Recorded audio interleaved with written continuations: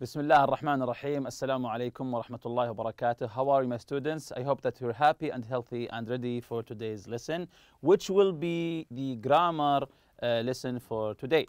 But before that, let's revise what we previously took, the articles about hotels and traveling, which is the main theme of this unit. We talked about the capsule hotels, the undersea hotel, the igloo hotel. Let's call it the igloo hotel because it's igloo shaped, and the hotel above the trees in Brazil. So we were talking about hotels.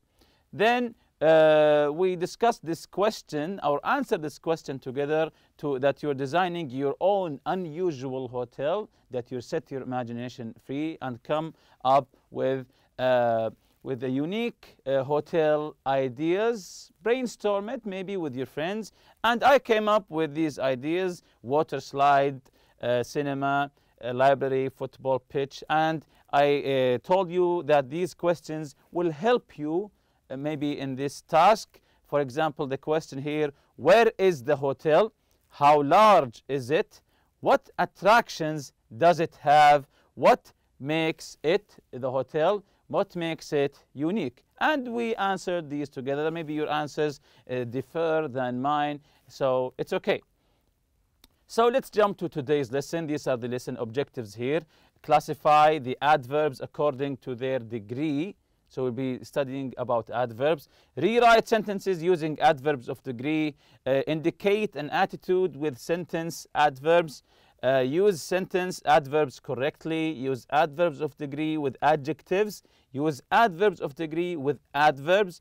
Use enough, the word enough, with adverbs of degree. Use sentence adverbs with simple tenses. And we use sentence adverbs with compound verbs. So we'll be talking a lot of adverbs and the adverbs of degree today.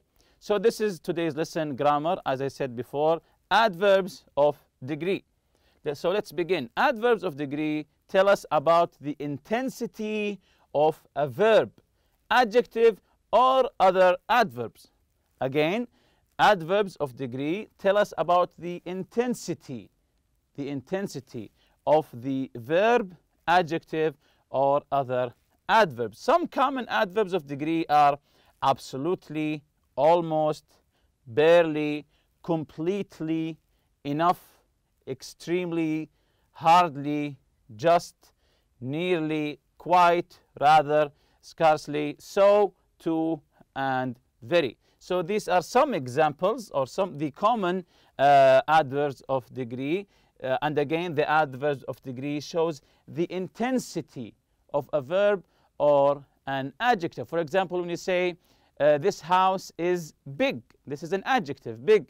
But when you want to intensify it, the house is very big. So the adverbs of degree shows us the intensity, that the house is big, or is it very big, or is it too big? So we'll be studying that today. The adverbs of degree usually go before the main verb they modify. You put it before the main verb that it modifies. I've almost finished packing. I've almost finished packing. Am I finished packing? No, I'm almost. Just give me 1 minute. I've almost finished packing. I nearly missed my flight. I nearly missed my flight. So you can see here the main verb finished and missed. We put the adverb of degree before the main verb. I nearly missed my flight. Did I miss it? No, I just nearly missed my flight. Again here, the adverbs of degree usually go before the adjective or adverb they modify. So if you're talking about an adjective or an adverb, just like the main verb, we put it before it. Again, the adverbs of degree usually go before the adjectives or the adverb that it modifies. The travel agent was extremely helpful. The travel agent, the employee there, he was extremely helpful. He did many things for me. The travel agent was extremely helpful. If he did one or two things, I would say he was helpful, I want to thank him. But when I say he was extremely helpful, it means that he did too many things to me. He made it easier for me. He read the map very carefully. He read the map very carefully. So he paid attention to details. He read the map step by step, location by location. So he was thorough in his reading to the map very carefully. And if you see here, extremely and very, it goes before the adjective or the adverb. Extremely helpful, very carefully. When enough is used as an adverb of degree, it is placed after adjectives and adverbs. When you want to use enough as an adverb of degree, you put it after the adjective or the adverb, after the adjective or the adverb, not the verb. For example, here, is your coffee hot enough? Is your coffee hot enough? You are not speaking loudly enough. Let's take the first example. Is your coffee hot enough? The coffee is hot. For example, you will go to a cafe and the bartender there gives you the coffee and he asks you, is it hot enough? It's hot.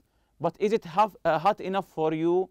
Maybe you want it to be extra hot. Is it hot enough? Yes or no? The other example here, you're not speaking loudly enough. You're not speaking loudly enough. For example, you are at a meeting and you are at the end of the table and you tell the instructor, excuse me, you're not speaking loudly enough. I can't hear you. You are speaking loudly, okay, but it's not loudly enough. I can't hear you at the end of the table. And pay attention that the word enough comes after the adjective or the adverb, if it is used as an adverb of degree. So what is the difference between to and very? We know that they both are intensifiers. When you say for another example, the car is expensive. This is an adjective, expensive. So what's the difference when you say the car is very expensive or the car is too expensive? They both do the same thing. They intensify the adjective expensive, but there's a slight difference between them. Very simply means extremely. Too means more than is necessary or desirable. For example, the hotel is very expensive, but we're going to stay there. So when you say something is very expensive, it's very expensive, but I can buy it. I can book the hotel. I know it's very expensive. It's extremely expensive, but I can manage. I have the money to go there. But when you say the hotel is too expensive, we can't stay there. When you say the car or the hotel is too expensive, it means I can't pay the money that they want. It's too expensive for me. It's too expensive for me. For example, when you want to go to a restaurant before it closes at night, when you say I was very late, it means you were late, but you made it. At least you made it. When you say I was too late, it means that you arrived to the restaurant while it was closed. So this is the difference between very and too. Of course, you know now that too is a little bit stronger, more intensified than very. Sentence adverbs. Sentence adverbs. Sentence adverbs modify an entire sentence or a whole clause within a sentence. Again, from the word sentence, it deals with sentences. Sentence adverbs modify an entire sentence or a whole clause within a sentence. They indicate the attitude of the speaker. Some common sentence adverbs are actually, certainly, frankly, obviously, probably, admittedly, clearly, honestly, officially, undoubtedly, apparently, evidently, naturally, presumably, fortunately, or unfortunately. These are the sentence of adverbs. Let's read it again. Sentence adverbs modify an entire sentence, not just one word or two, the entire sentence or the whole clause within within a sentence, they indicate the attitude of the speaker. So they are related to the attitude of the speaker, the person who is saying it. Sentence adverbs, the one that had the marks on it, some sentence adverbs usually go at the beginning of a sentence. Some of them, the word that had this mark on them, the star mark here, some sentence adverbs usually go at the beginning of a sentence. For example here, frankly, I'm disappointed in the quality of this hotel. You can begin the sentence with the sentence adverb here, frankly. For example, when you say, honestly, I don't think that he is good. You're being honest here. This describes your attitude. So adverbs, sentence adverbs are related to the speaker's attitude, as I mentioned earlier. Frankly, I'm disappointed in the quality of this hotel. Other sentence adverbs can go after the verb be, before simple tenses of other verbs, or after the auxiliary in a compound verb.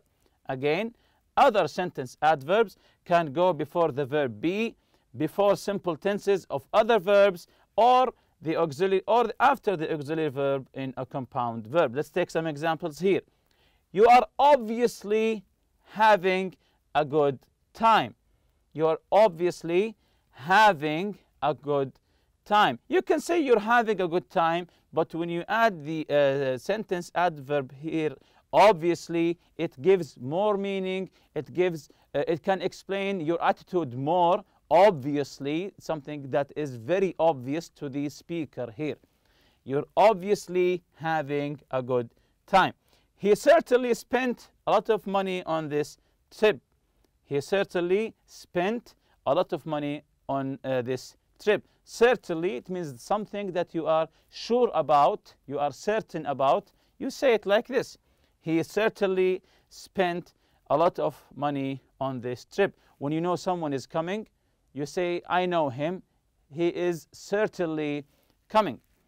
The flight has undoubtedly left by now. The flight has undoubtedly left by now.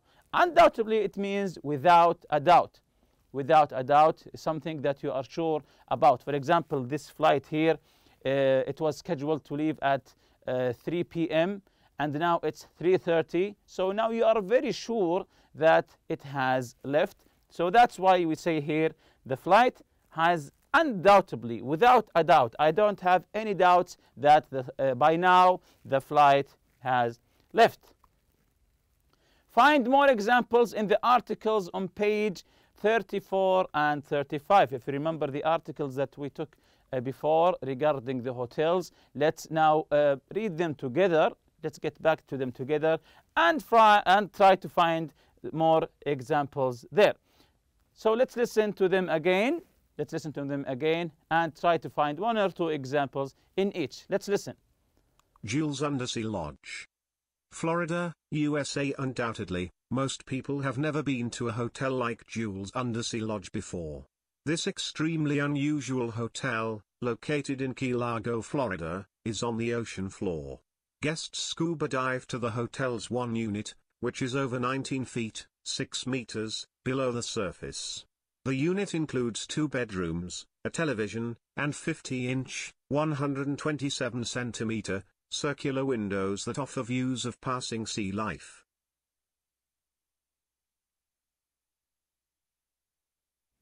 So this is the first article here. Can you give me an example? Yes, it's the first word here. Undoubtedly, again, as I mentioned before, it means without a doubt. Most people have never been to a hotel like Jules. It means that you are very sure, very certain of something when you say undoubtedly. He's very sure that people has never been to a hotel under the sea. The other article here, let's listen to it.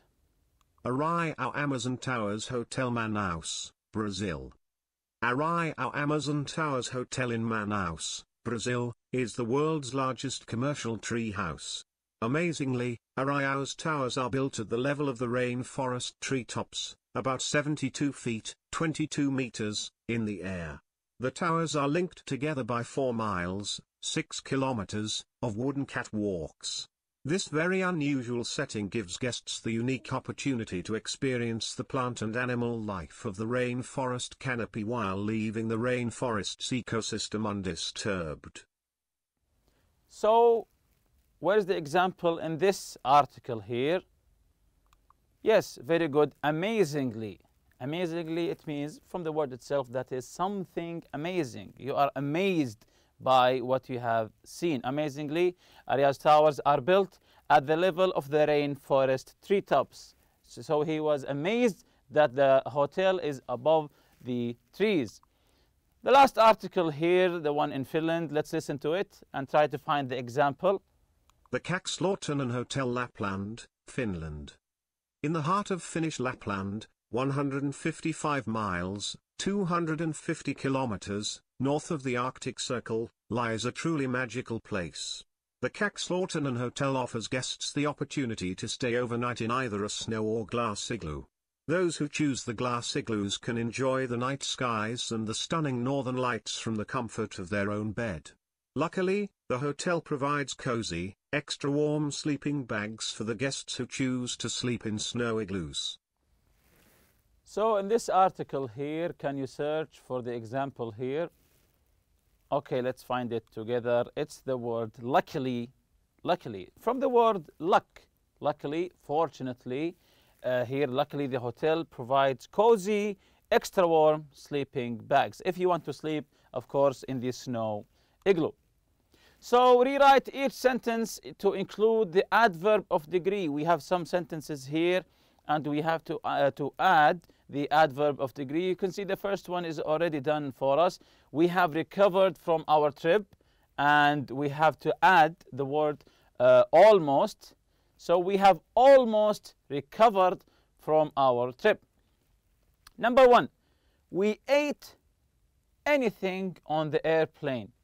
And and here the adverb of the degree, hardly. We ate anything on the airplane, and we want to add the word hardly. Okay, let's check the answer. We hardly ate anything on the airplane. So it comes before the verb. We hardly ate anything on the airplane. So hardly ate, does it mean that we ate a lot, or just ate a few things? Or did we eat at all? Yes, that's correct. We did eat, but just eat little. Just ate a little. We hardly ate, maybe just 1 or 2 things. We hardly ate anything on the airplane. Number 2, the food was bland for me. The food was bland for me. And the adverb to. And the adverb to. Yes, this is an easy one, of course. The food was too bland for me. The food was too bland for me. Number 3, the flight attendant dropped my meal on me. The flight attendant, when she was or he was bringing the meal, dropped my meal on me. And the adverb nearly. And the adverb nearly. Yes, very good. The flight attendant nearly dropped. It comes before the verb. Nearly dropped my meal on me. So when nearly comes before the verb, did the verb happen? No. Very good. It almost happened. The flight attendant nearly dropped my meal on me. Number 4, sleeping on the train was uncomfortable. Sleeping on the train was uncomfortable. And the verb rather. And the adverb rather. So, yes, this is very obvious. We put it before the adjective here. Sleeping on the train was rather uncomfortable. Number 5, we were exhausted by the end of our trip. And the adverb absolutely. And the adverb absolutely. We were exhausted by the end of our trip. You can search here for the adverb or the adjective, or maybe it's a verb. Yes, this is very obvious here. We were absolutely exhausted by the end of our trip. Absolutely, which is the equivalent of very exhausted. Absolutely exhausted by the end of our trip. Number 6, the airplane seat wasn't big for me. The airplane seat wasn't big for me. And the adverb enough. Remember enough, do we put it before or after the adjective or the adverb? Okay, let's check the answer. The airplane seat wasn't big enough for me. Here it came after the adjective big. The airplane seat wasn't big enough for me. It wasn't big enough for me. Maybe it was a child seat, so it wasn't big enough for me. Very good. Complete the paragraph with the sentence adverbs from the box. Sometimes more than one answer is possible. So we'll be talking about Abraj Mecca here. Actually, indeed, obviously, probably, however, interestingly, presumably, and surprisingly. We'll read it again. Actually, indeed, obviously, probably, however, interestingly, presumably, and surprisingly. So let's fill the gaps here with the correct adverb from the box. Let's read together. Staying in the Abraj Al Bayt Hotel in Mecca, Saudi Arabia, is an amazing experience. It is a complex of 7 skyscraper hotels. 7 skyscraper hotels. The word skyscraper, it means a very high building. It's a very high building. So number 1. Very good. Actually, it's a complex of 7 skyscrapers hotels. You use the adverb actually when you want to give a fact about something. People think that is just one skyscraper, Abraj Al Bayt. No, it's 7 skyscrapers. Number 2, the central hotel tower has the world's largest clock face. So number 2 is very good. Surprisingly, from the word itself, surprise, you are surprised here. Surprisingly, the central hotel tower has the world's largest clock face. And 3, the tallest tower in the complex is number 4. So let's get back to number 3. And very good. Interestingly, the tallest tower in the complex is very good. Indeed, the tallest building in Saudi Arabia. So indeed, you say it when you are sure of something. Indeed, the tallest building in Saudi Arabia. With a height of 601 meters, the hotel is very close to Islam's most sacred site, the Great Mosque of Mecca. The hotel complex was, then here the 5th gap, built to accommodate pilgrims of the Hajj that visit Mecca every year from all parts of the Muslim world. So number 5, the hotel complex was obviously, so something very obvious, everyone can see why. The hotel complex was obviously built to accommodate pilgrims of the Hajj that visit Mecca every year from all parts of the Muslim world. And number 6 is, however, it also welcomes visitors to Mecca throughout the year. Even though the greatest concentration of visitors is most, and number 7, during the Hajj. Again, even though the greatest concentration of visitors is most, number 7, probably during the Hajj. Probably it means that you are not 100% sure of something, so you say probably, most likely. The Abraj Al Bayt has 5-story shopping mall and a parking garage capable of holding over 1,000 vehicles. Number 8, both for the visitors of the mall and for the hotel guests. So can you guess what number 8 is? We have 1 remaining. Very good. And presumably both for the visitors of the mall and for the hotel guests. Presumably, when you say something that is presumably, when you presume something, that you are assuming something. When you assume something, as we said before, that you think that this thing has this job for it. I presume that the garage is for the visitors of the mall and the hotel, because it's obvious in front of me both of the guests for the mall and the hotel park their car there. So I assume that the garage is for both the mall visitors and the hotel visitors. So presumably means assume. Number C here, read the following facts about another unusual hotel in another country. Then write a paragraph about it using adverbs of degree and sentence adverbs. The hotel is located on the Tone River, 124 miles or 200 kilometers north of the Arctic Circle. The hotel is the biggest igloo in the world. It melting when water turns from ice into liquid. It melts into the river every spring and is recreated every winter.